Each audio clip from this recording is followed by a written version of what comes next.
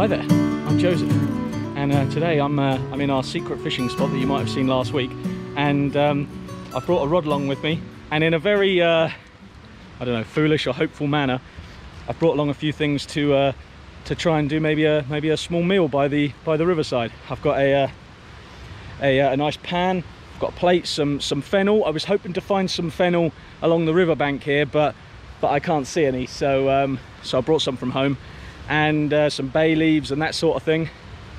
And I thought we'd try and do a catch and cook, but yeah, I don't know. We'll have to see if I'm lucky. I know I was here last week, and I saw some nice. I'm talking a bit quieter now because I'm near the river, but I saw some nice sized trout in this little pool here. So as long as anyone hasn't been and cleared the pool out, then we should be in luck. So long as I can catch them. I've got some worms as bait today. We'll see. Wish me luck.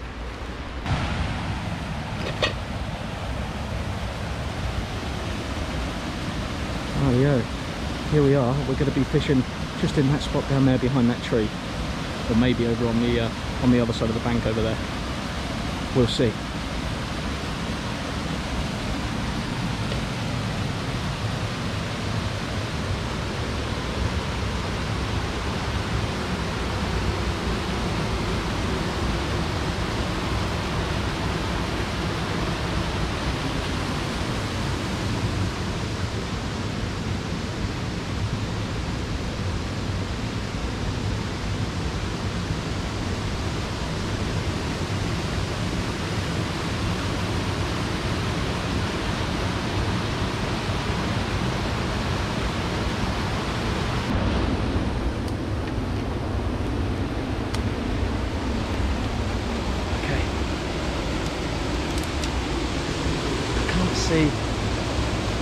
Can't see any trout in there at the moment, but I know last week when I looked here there was well, it looked like there was a few small ones and at least two decent sized ones. I'm talking like maybe 8-10 inch long trout. We'll have to see. There'll be brown trout in this river, so let's have a look.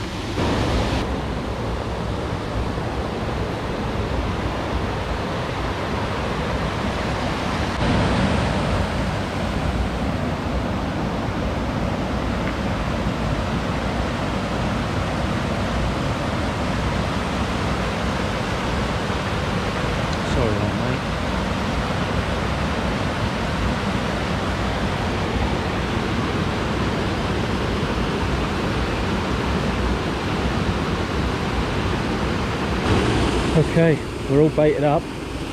Now I'm just trying to get up to the top over here without getting tangled, and finding a good place to cast into. Here we go.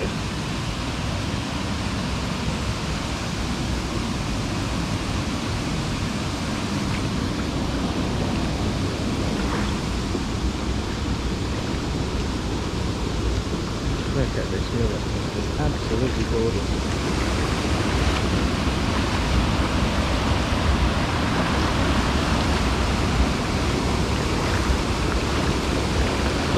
Little bit too deep there, it's just going over the top of my wellies. There we go.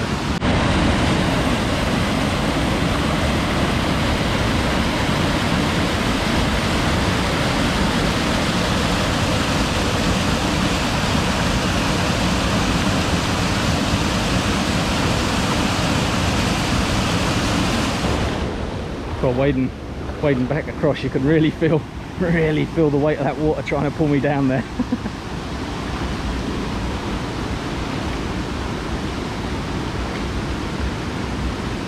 So I'm not sure if you'll be able to make it out on camera or not, but there's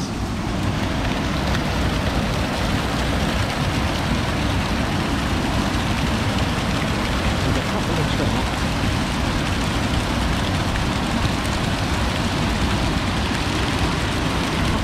Sitting just down there where I've got my worm.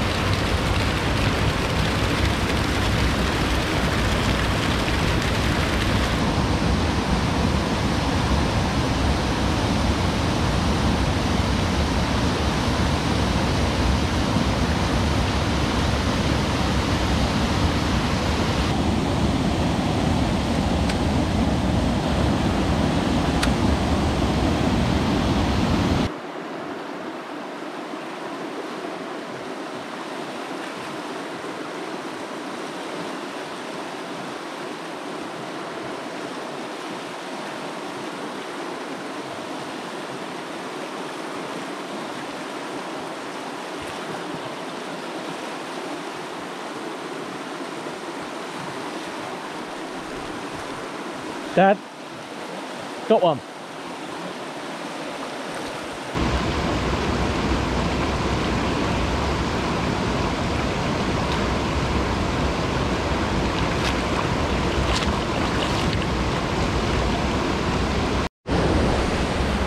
Okay, I've caught my first fish for the day. It's a nice little brown trout. It's actually not that little, it's a fair size. And yeah, it's my first and only fish for the day because I'm going to cook him riverside and there's absolutely no need for me to take more than I can eat. So let's go cook him. But before I do, we better go call Mariana and tell her not to bother sticking dinner on tonight. Okay, so we've got all of our ingredients here. We've got this little fellow that we just hooked out of the river here. We've got some fennel, which I picked up at home, some lemon from Lloyd's lemon tree, some bay garlic, some olive oil from our farm here, some seasoning, and yeah, now we're going to have a riverside supper.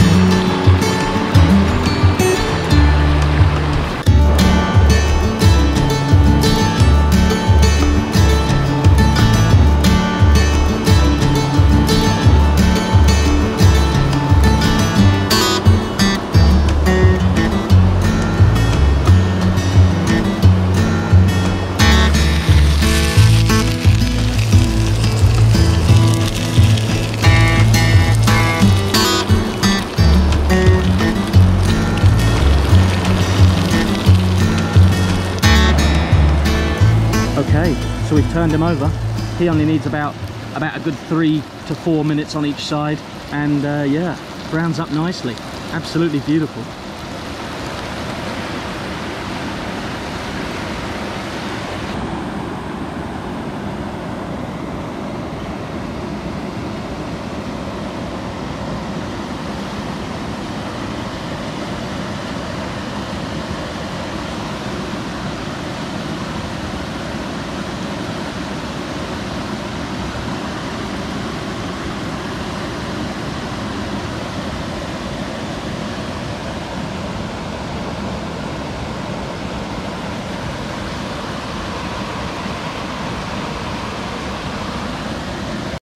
Tucking into this trout here, and my word, it is just, you can't get fresher than that. It's absolutely amazing. Straight out of the river, onto the fire, into my belly.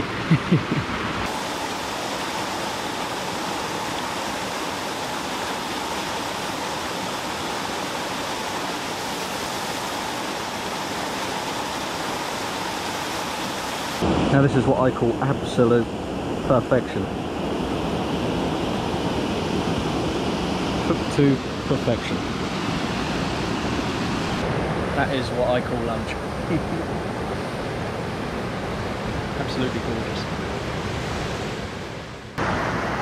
Okay, lunch is done, and yeah, that's all there is left.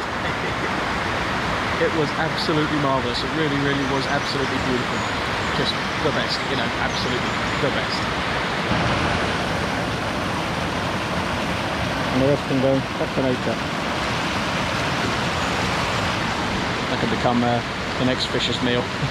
And of course, after dinner, you have to wash your plates. And the best place for it is right here.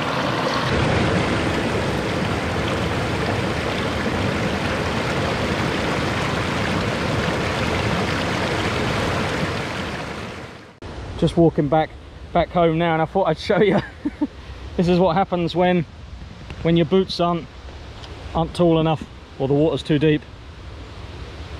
Yeah, I think my my sock and leg have absorbed most of that. Oh well, back home we go.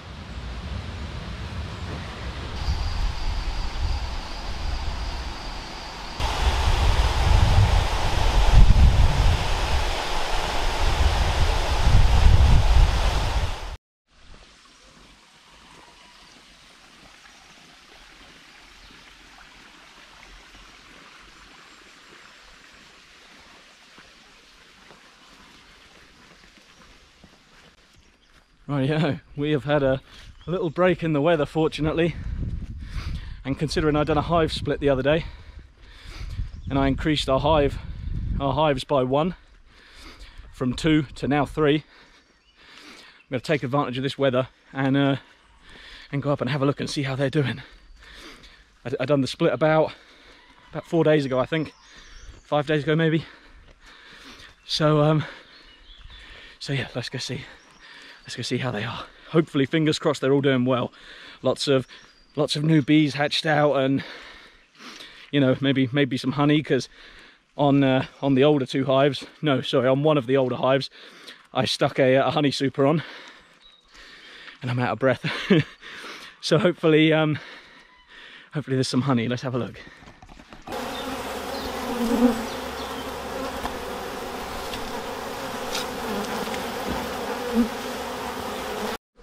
Okay, so we've just entered the apiary here, and yeah, I'm just looking now at the hive that we made a new split from, and you can see we've got this hive here.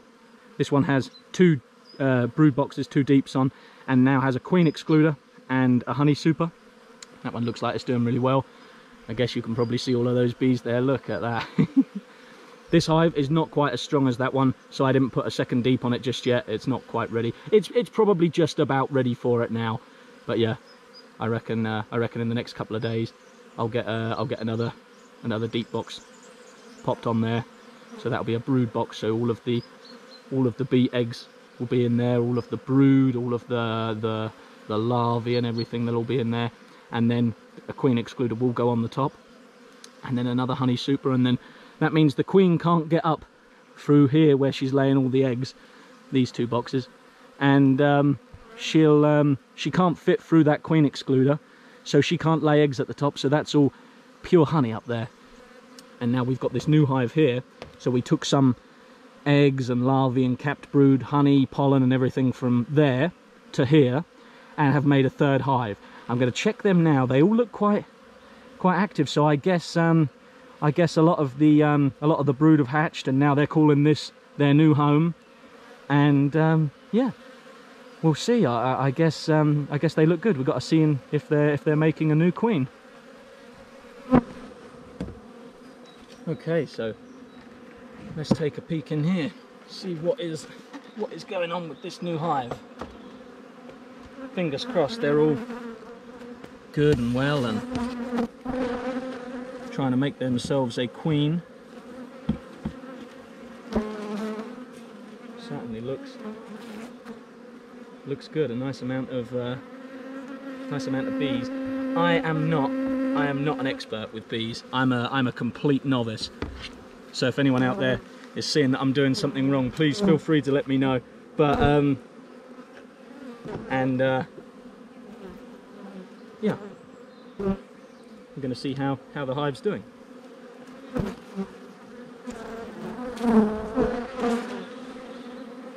Nothing there as expected. Nothing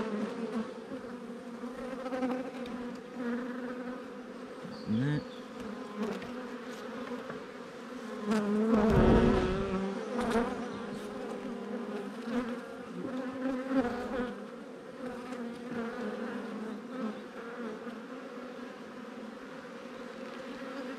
Nice honey frame there. There's a fair bit of honey. You can see all of that on there. Gorgeous.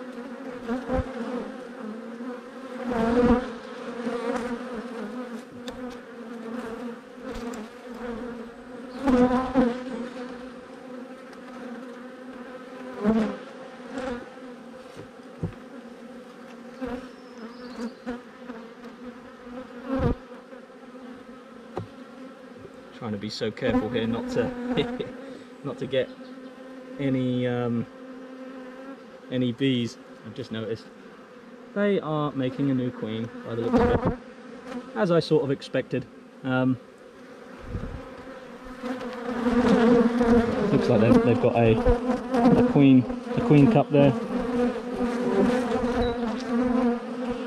Looks like they're probably making, this is all brood here, and there's some larvae in there. Look like little maggots sort of thing, little bee larvae. So that's the queen. That's the egg that they chose there to be their new queen. It's a little bit more lengthy, this process, doing it like that. Oh, can you see there's three?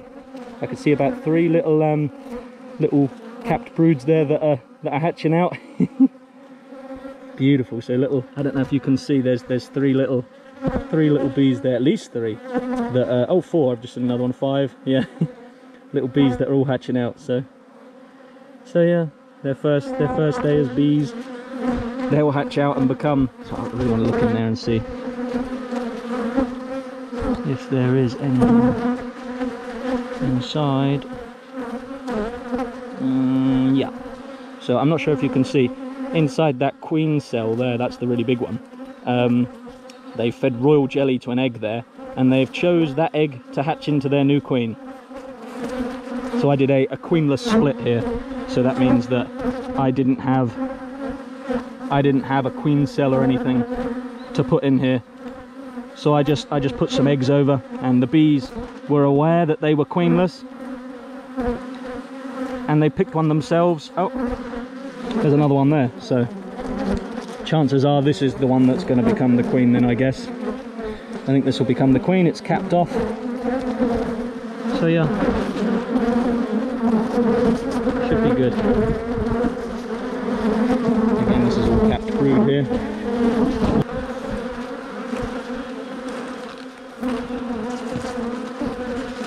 Well, we've seen what we needed to see, so we know they're making a new queen now, so that's good.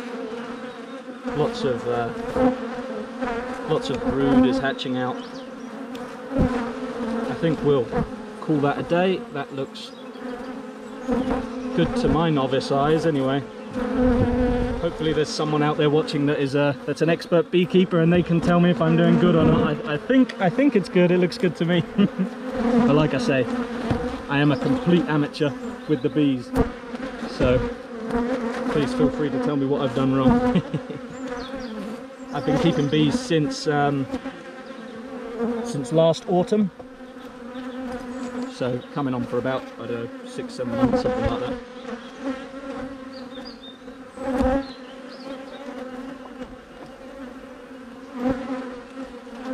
And we made a split, like I was saying, from the big strong hive over there, because that hive was just so good. It come on, bees, out the way. That hive was just so good, so healthy and so strong. We chose that one to pass on the genetics to the next hive. Okay, you're fine. Come on, bees, you're alright.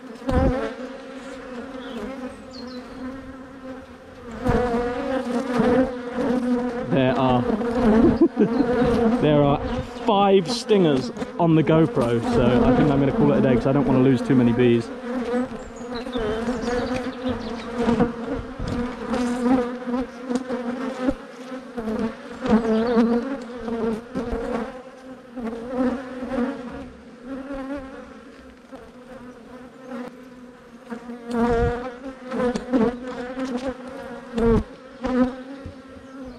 So here we are at the biggest hive. It's got 2 brood boxes here, a queen excluder there to stop the queen coming through, and then a honey super here. So all of this is the honey at the top. I've only just put this in, so I'm not expecting there to be very much honey there. But I think I put this honey super on maybe a week or so ago. So it's going to. So yeah, I think I put that on about a week or so ago. So it's going to be quite interesting to see. I hope you can hear the microphone on this through all of this buzzing. So it's going to be quite interesting to see if they've actually put any honey in here yet. they'll have put something in there, but I don't know how much, because this is my first ever honey box, so we'll see.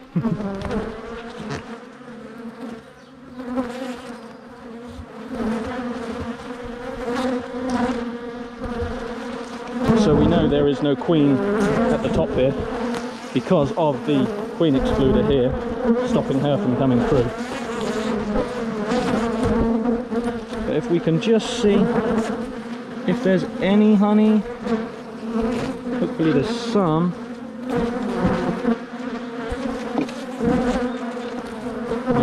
Nothing yet. But we did take a split from this hive, so yeah, we took from this hive and made that third one that we just looked into a minute ago. So yeah, I guess they haven't, where we took some frames out of here and popped them in that one, that means they've still got frames in here that they need to fill up and stuff, I guess, before they move on to making the honey. I was expecting to see some sort of movement up here, but I guess they're really sticking them down with propolis. But I just guess it's just not quite full enough downstairs to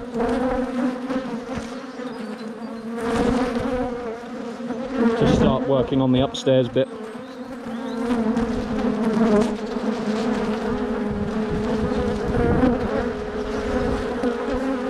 Okay, that's all we needed to see, I think. I'm really happy. This one is starting to do good. They've definitely started making their own queen. They are filling up they've started making their own queen. So I'm really happy about that. I think that's good. So this third hive, I think that's about all we needed to see really today. I was only doing a quick little check. I'm not doing a whole hive check, not a hive inspection or anything. I've checked there, and yeah, they seem to be doing really good. They've already started working on a new queen. Yeah, that's all I was really after today. I just wanted to make sure that, you know, the brood was hatching out, because it's the first split I've ever done before. So I think I'm quite happy with that. You can see there's quite a lot of forager bees coming in from the brood that has hatched. This one here, they haven't started on the honey yet. I was expecting there to be some sort of, you know, drawing out the foundation on the comb, but they're not really doing that. But yeah, because I did take the split from here, so I guess they have to fill up the empty frames here before they work on the honey. But yeah, that's about all we needed to see. Okay, so that's good. I'm pleased. They're doing really well, actually. That split, I mean, I'm such a novice at this. Please, if anyone out there is a bee expert, tell me if I'm wrong. But I think they're doing really well. I should say I think they are. Yeah, I think they're doing well. But yeah, like I say, tell me if I'm wrong. But yeah, it's the first split I've ever done. I'm happy. I think they're definitely making a queen. There's a queen cup in there, and it's capped off. Yeah, it's a queenless split that I'm doing. So so that means that I didn't have a queen to put in there. I didn't buy one or anything like that. So so I took the eggs from my really strong hive, the one that we just looked in, that was bombarding me with bees, and yeah, I guess that the genetics will pass on from that hive, and yeah, that means we'll continue to have strong hives in the future, I guess. Yeah, I don't know, we'll see. But yeah, they haven't started on the honey yet in the honey super. Again, that's the first time I've ever put a honey super on. This is my first spring keeping bees. But yeah, I was expecting a little bit more movement up in the honey super.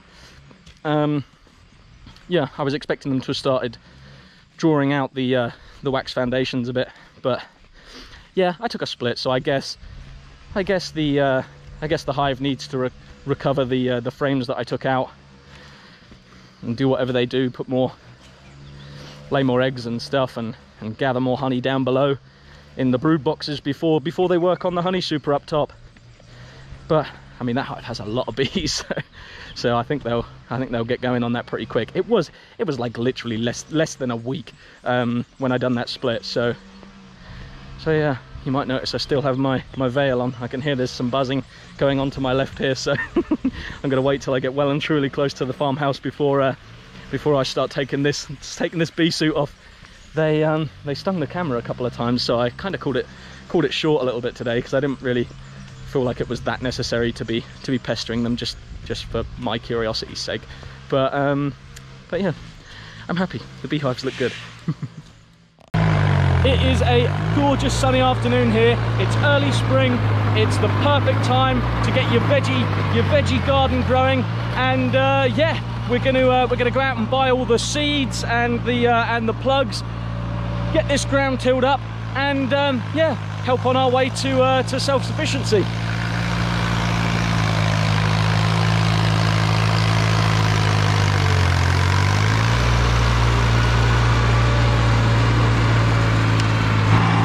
So we've got Lloyd on the tractor. He's tilling up nicely. That's doing good. This is our first till of the season, and yeah, not sure if you can see all those bottles over there. You're probably wondering what on earth I'm growing bottles for. Well, what they are is my neighbours.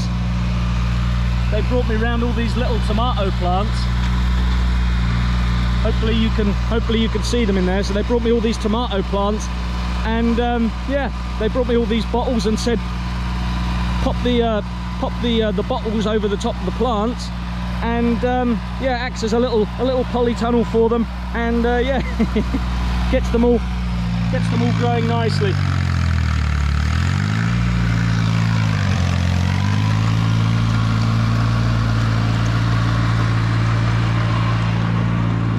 We've got Mitz here. Hey Mitz, what are you doing? And a few chickens roaming around behind her. She's a good dog. Yeah, good girl, Mitz.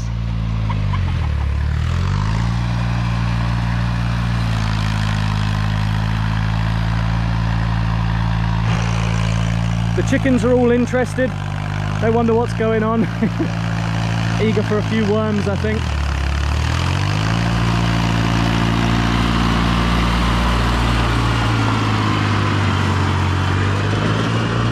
The ground here, the ground in this veg patch, it's beautifully fertile soil. I put in all of the chicken manure, well rotted down chicken manure, some sheep compost, the rabbit pellets. Rabbits they're absolutely fantastic. They make amazing manure. They really do. Amazing compost. So yeah, get some things in here.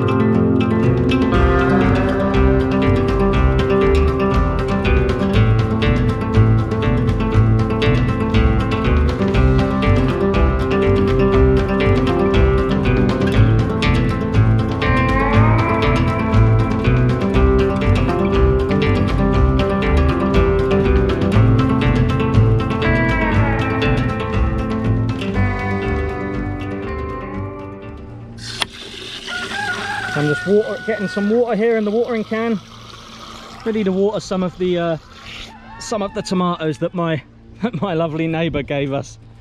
And have a look at this. This is how she said the Portuguese do it. you get a nice little tomato plant, and you pop one of these 5-litre bottles round it with the bottom cut off. And it acts as a little polytunnel while we still have these cold early spring nights. So yeah. Hey Chuk Chuk, what are you doing? You come to watch what's going on. Now Lloyd's taking the tractor back now. He'll probably give us a wave. There he goes, and there's the wave. It's starting to turn a bit warmer here in central Portugal. It is what is it right now? It's early May. Early May. The cherries are ready. Near enough. They need about an extra, I don't know, 3-4 more days. Some of them a bit longer. Some of them still need a week or more. But yeah, 3-4 more days, and we'll probably start our first pick. The idea originally was to do a no-dig veg patch, but yeah, we're not going to do one this year. I was expecting to get a lot more compost than I did, and we extended the potato field, so a lot of the compost went into there. So yeah, so I just haven't got enough compost to do it this year. But we'll still have a fair-sized veg patch in here. I'm not entirely sure what I'm going to plant yet. I haven't bought the seeds or anything, so I need to go out and do that probably tomorrow morning. But I guess we're going to have, obviously we've got these tomatoes here that my lovely neighbour Samuel, she gave us, and they're all watered now. So yeah, so obviously we've got some tomatoes in the ground. I'm not sure on the variety because these are just the tomatoes that she grew from seeds, so I'm not too sure on those. So what I'm going to do is probably have another couple of rows of tomatoes, which I will know the variety on. I'm probably going to get, you can get two types of tomato. You can get indeterminate and determinate varieties, and obviously many different varieties of either. But the indeterminate varieties are plants that just give like some tomatoes here, some tomatoes there, you know, throughout the year. So you get a little and often supply, which is great if you're after, you know, selling some eating tomatoes or having them for yourself, and then you've got a nice supply that sees you through the season. But the determinate varieties, they give you a bunch of tomatoes, so they give most of their crop all in. If I can get the gate shut. So they give the determinate varieties, they give their tomatoes all at once, pretty much. So so you end up with loads of tomatoes at one time, which is fantastic for making sauces and things. Which is what I plan to do. So that's why I'm going to get some more tomatoes, because we've got quite a few tomato plants she's give us here. But yeah, I just don't know what variety they are. Indeterminate, determinate, I've no idea. So I'll probably get some determinate varieties here, so I get lots of lovely big sweet tomatoes towards the end of the summer there, midsummer sort of thing. And yeah, what else will I do? Good question. I think I'll probably get some of these like iron. They're like, I don't know if you call them like cattle panels or something. This iron fencing almost, it looks like. You lay it in inside cement and things. So I'm going to buy a couple of those. I've got one sitting over in that tall grass over there, so I need to dig that out. But I've got one over there somewhere, and I'll buy a couple more, and then I'll bend them over and put them into arches. So they're arches. They'll go here somewhere or down there, because we've got the sun coming in from here. So I'll probably put them that end so that the shade is going that way and it's not shading out the rest of the veg patch. And I'll probably put some beans and cucumbers and things along those, because I'd like to do, I love beans anyway, but I'd like to do some pickles this year. I didn't do any last year, so so my supplies are running out. So so yeah. And other than that, I'm pretty open for suggestions. We're going to do the normal sort of things like lettuce and cabbage and all that sort of thing. And shortly we're going to be getting some pigs, fingers crossed. So so we're going to be growing quite a lot this year, about double as much as we have any other year. We've extended the veg patch out here, and yeah, so it was split right down the middle. Now we've doubled it, so so a lot of that is going to be for the pigs, so we can start to be a little bit more self-sufficient, and yeah, you know, grow our own food as much as we possibly can. But yeah, let's see how that goes. Next is the planting.